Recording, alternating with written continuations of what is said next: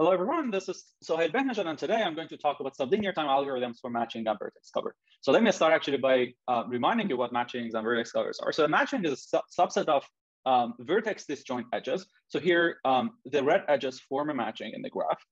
And a vertex cover is a set of vertices such that every edge has at least one endpoint in the set. So here, for example, the red vertices form a vertex cover because every edge that we take in the graph has at least one vertex that's red.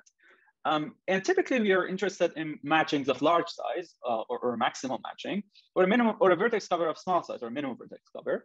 And today, we study algorithms that, given a graph G, determine the size of maximum matching or minimum vertex cover in time that's sublinear in the size of the graph G. And let me fix some of the notation that I'll be using right away. I'll use M to denote the number of vertices, M to denote the number of edges, delta for the maximum degree in the graph, and D bar for the average degree in the graph. So when we talk about sublinear time algorithms, it's very important to actually specify how the input is represented because you're only going to access a small fraction of the input. Two models are common for graph problems, the adjacency list model and the adjacency matrix model. We study both models in this work.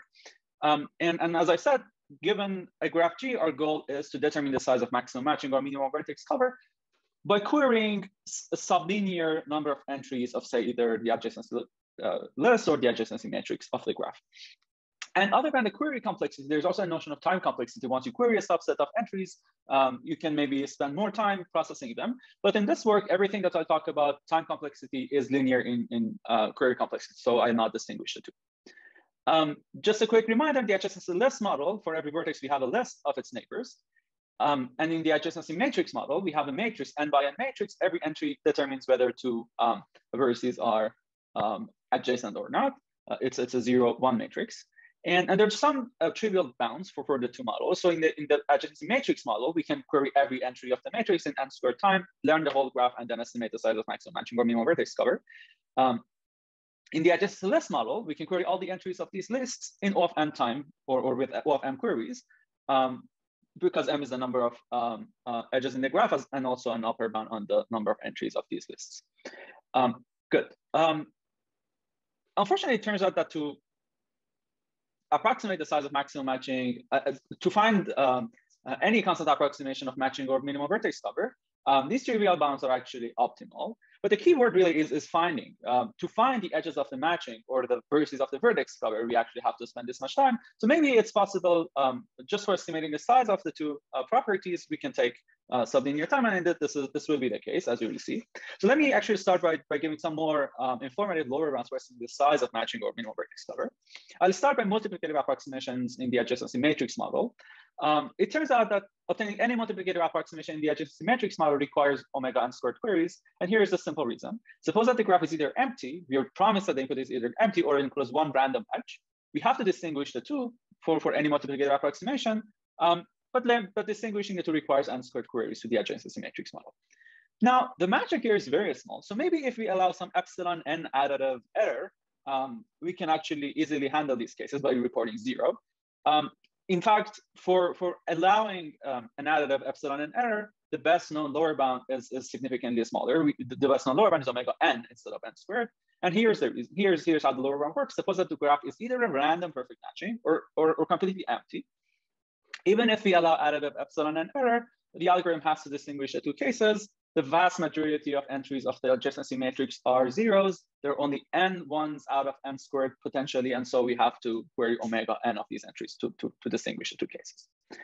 In the adjacency list model, I also talk about multiplicative approximations first.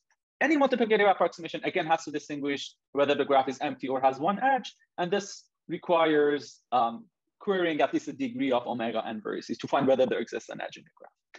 If we allow multiplicative additive approximations for the adjacency list model, again, we can prove a lower bound of omega average degree, but I won't go through it because it's not very related to what I'm going to discuss today. Good. So here's a table of the known lower bounds. We discuss adjacency list lower bounds, adjacency matrix lower bounds, and both multiplicative approximations and multiplicative additive approximations and multiplicative approximations. We saw these three omega n and omega n² lower bounds. These are very simple lower bounds, and there's also a lower bound of omega average degree for multiplicative additive approximations in the adjacency list.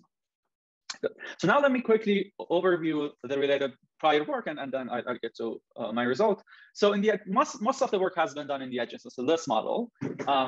the original work of Parnas and Run, which really originated the study of sublinear time algorithms for matching and vertex cover, gave a quasi-polynomial in the maximum degree time algorithm for 2, epsilon n approximating the size of maximum matching and minimum vertex cover.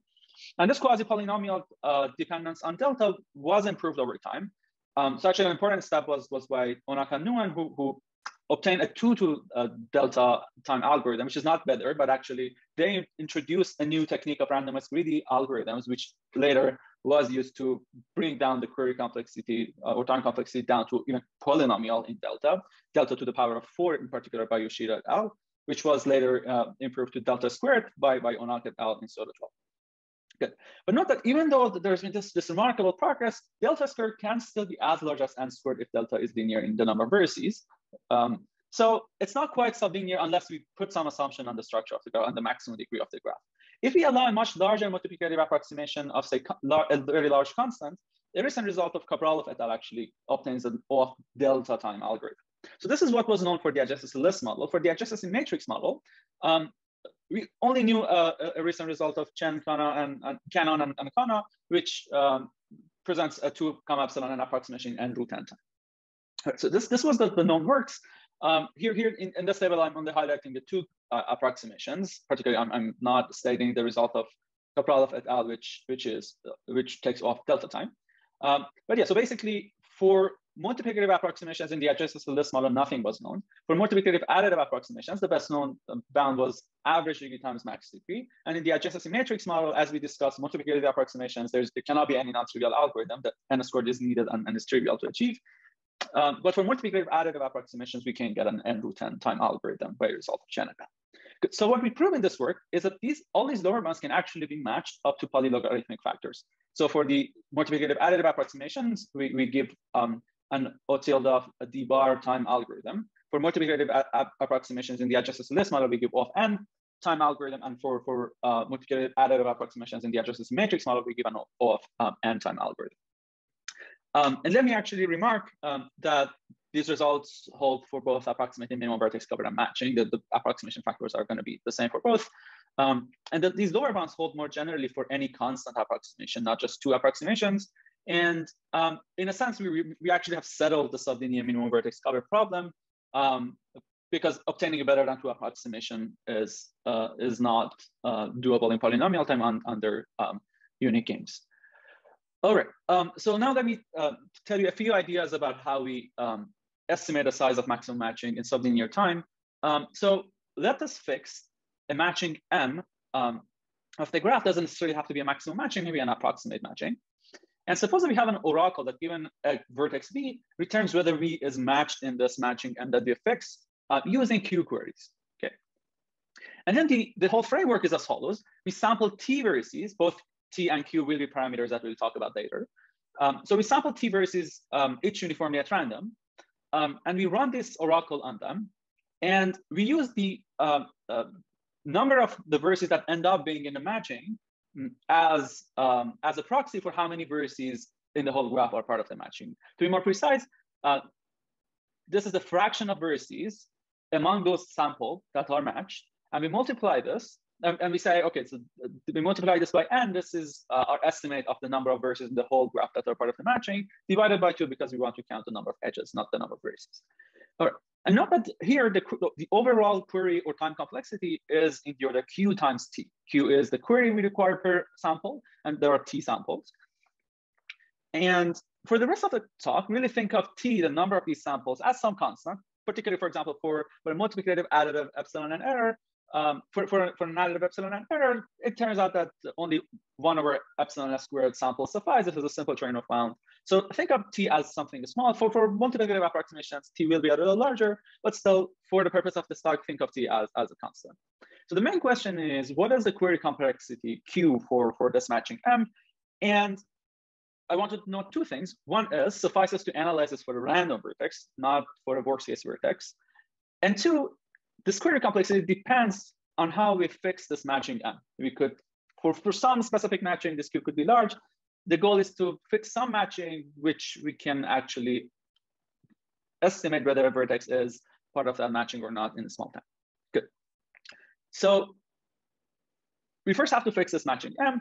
And to do this, we use the greedy algorithm. So what is the greedy algorithm? We iterate over the edges in some order pi of the edge set and greedily add any edge to the matching upon visiting it in the order pi, if it's not already adjacent to another matching. So suppose that this is the graph, this is the ordering illustrated on the edges. So first we process edge 1, it is added to the matching, 2 cannot be added, 3 is added, and so on and so forth until the matching is formed.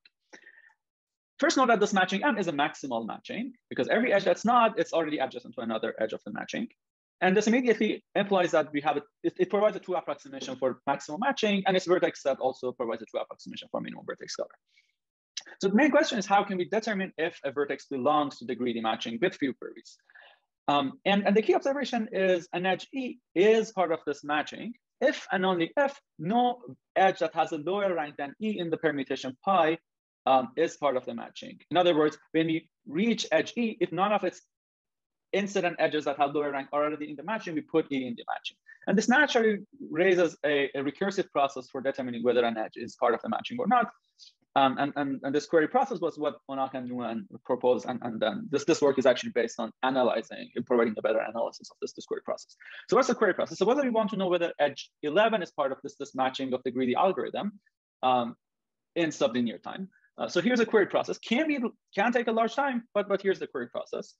So to determine whether edge 11 is part of the matching or not, we first recursively query whether its lowest rank neighbor is part of the matching. So we first query 6, and this 6 recursively again queries 5. We continue querying until we query edge 1.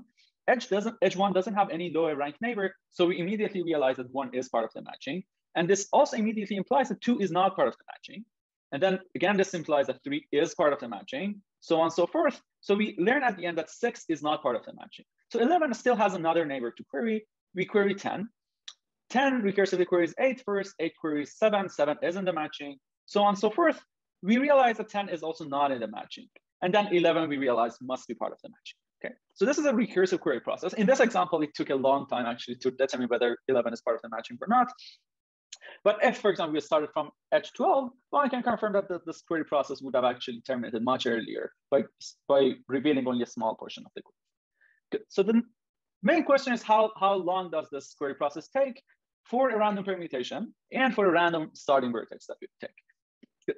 In this regard, define Q of an edge, E and pi to be the number of edges seen in the query process to determine whether an edge is in the greedy maximal matching, and define this similarly for vertices. So Onak and Nguyen proved that this bound is E to delta for any vertex V. And the idea basically counts the number of vertices reachable from V with monotone paths. I'm not going to go through it. With an elegant analysis, Yoshida, Yamamoto, and Ito actually showed that if the starting vertex is a random vertex, unlike the bound of Onak and Nguyen, if it's a random vertex, this can actually be bounded by d bar times max degree. So what we prove in this work is a tight bound on this parameter Q. So what we show is that for a random vertex and a random permutation, Q of V and pi is upper bounded by d bar, the average degree times log n, and is lower bounded by the average degree. So it's up to some logarithmic factor. We give a tight analysis of this parameter Q. Although it's not immediate how this Q relates to the query complexity or time complexity of the algorithm, but I remark that any bound that one proves for Q, you can actually get an algorithm in time Q times some poly log n. Good. So this leads to an algorithm for estimating the size of maximum matching in time average degree times log n in the adjacency list model with multiplicative additive approximations. And I also want to point out that it's open to determine whether or not Q for an adversarial vertex, for now a given vertex, whether it's poly delta is still open, and a very nice open question. Good. So now let me also, in a few slides, give you some outline of how we prove this upper bound of average degree times log n. So the key idea, as in the work of Yoshida, is instead of bounding the number of queries out of an edge E, so for example, this edge E starts the query process and reaches all these edges. This is really what we want to understand. Instead of directly bounding the number of queries out of an edge E, we instead bound the number of queries made to the edge, right? So suppose that you start the query process from every single vertex in the graph, count how many of them and how many times in total end up querying E. And define maybe this, let's define this to be P of E and pi, right? So again, Q is if you start a query process from an endpoint of E, how many vertices of the graph you see. Here P is, if you start a query process from every vertex in the graph, how many of them query E? So these are complements of each other. And good, so let me actually skip this. So our analysis for bounding Q actually follows from a bound on P, and this is how it works. So we would like to prove, for fixing an edge E, we would like to prove that the expected value of the number of vertices that query E is upper bounded by log n. And to prove this, we construct a bipartite graph with m factorial vertices on the top, n factorial vertices on the bottom. Each one of these vertices corresponds to the permutation of the edge set of the graph, which will be corresponding to the permutation with which the greedy algorithm actually runs. So again, recall that we consider a random permutation. Okay, good. So now fix one of these permutations pi, particularly look at the vertex corresponding to pi in part A of this bipartite graph. Now, take again this edge E, recall again that this graph is constructed specifically for fixing any edge E. And so what we prove is that, so first let me actually describe the construction of the bipartite graph. So for every query process that ends up at E, right, so maybe if we start a process from this vertex, it reaches E. We put an edge from pi to some other permutation, right? So as a function of this query path and this permutation pi, we construct another permutation sigma and connect pi from the A part of the bipartite graph to B. And we continue doing so for every one of these query paths. So for every one of these query paths, we map pi to another permutation of the graph. And note in particular that the degree of pi in the A side is exactly P of E and pi. This is the number of vertices that, and the total number of times that edge E ends up being queried from different vertices of the graph. So the question is, if we pick a random vertex from the A side corresponding to a random permutation of the edge set of the graph, what is the degree of this permutation, which is the number of queries made to edge E? And it turns out to be a hard task to upper bound directly the degrees in the A side. So what we do instead is we upper bound the degree in the B side. To do so, first note that the average degree in the A side is actually equal to the average degree in the B side. Because this is a bipartite graph, the two parts have equal sizes. Now, the key technical contribution of the work is to show that take any permutation sigma in the B side. If its degree is, say, if we denote its degree by degree of sigma B, then each one of these edges corresponds to a mapping from a query path that all these query paths have different lengths.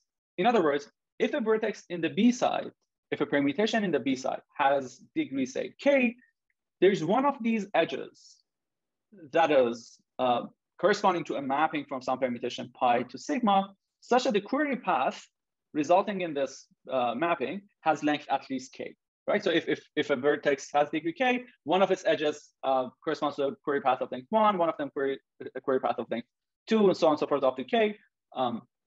So there's going to be at least one that has length k. And then we complement this by showing that from the building on prior work, that the longest query path actually is for a random permutation upper bounded by log n. So if you put these together, these bounds, being careful about how good of a high probability bound it is, you end up getting that, in fact, the average degree on the B side and also the average degree on the A side is log n. So what this implies is that fixing any edge, the total number of queries to that edge for a random permutation is log n. And now, from this, how do we get that the query out of a vertex is log n for a random vertex? This basically follows from the fact that the total number of queries reaching all the edges combined is an expectation m log n. So for every one of these edges, it's log n. So combining all these edges, the total query is m log n.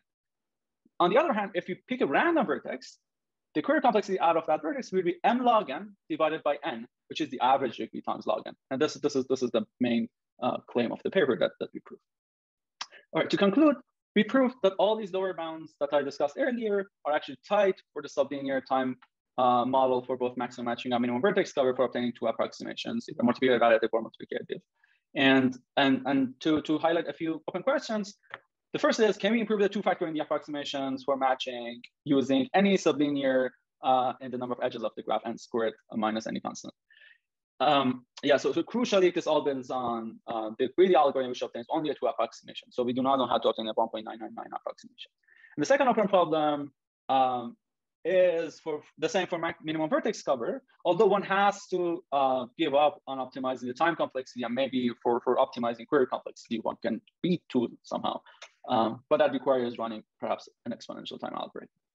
And with that, I'm going to finish the talk. Thank you very much for listening.